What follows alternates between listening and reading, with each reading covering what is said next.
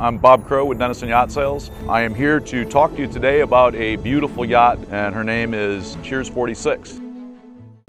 Cheers 46 is a 116-foot Azimut motor yacht. She's a 2011 model year. What I'd like to do is also give you a brief walkthrough of this boat. Starting on the aft deck of Cheers 46, first thing you're going to find is there's this very large, spacious aft deck.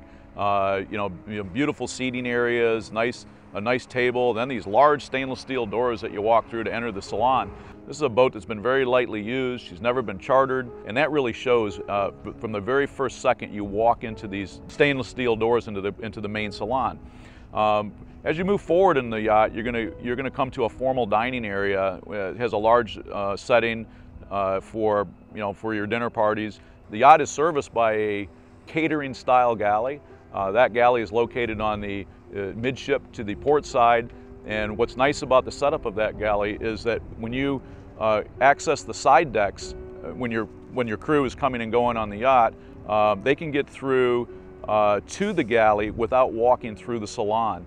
The way this yacht's designed to be serviced is from the side decks through the galley in a watertight bulkhead, and then on the starboard side into a mezzanine area through a watertight bulkhead, which is really a nice feature because it keeps the traffic out of the salon on a day-to-day basis. Moving forward from the salon, you're gonna go down the starboard companionway into a mezzanine landing area, and that's going to access the cabins, a secondary galley access, and a den area forward and the master stateroom. The way this boat's set up now, it's actually a 4-stateroom plus owner's main cabin, which makes it a 5+ crew. By taking that forward den area and converting it into another cabin, you get a 6-stateroom plus crew setup. So either or are possible, even though it is currently set up as a 5+ crew. Moving aft from there, you're going to come to 2 landings. One landing is going to take you below decks, midship, to 4 guest cabins.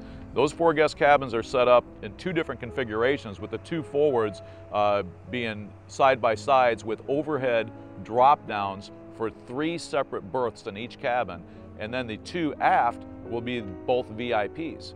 The location of the master stateroom is midship aft, which allows for a very comfortable position in the boat from a seakeeping standpoint, and then also the cabin has total separation and privacy. It's the access to that cabin only leads to that cabin, which is an important feature in a good master cabin on a yacht this size. Back to the mezzanine area, if you head midship starboard side, there's another access to the galley. This access is going to take you through a swinging, restaurant-style door into a very large catering-style galley. This galley was set up for both family day-to-day use. The way the refrigeration and the freezers and the countertops are set up, it's very convenient with your smaller cooktop items, smaller blender items, and coffee maker systems. But it's also set up for full-blown catering. And it does have the storage, it does have the capacity, and it does have the refrigeration and freezer volume for that type of operation.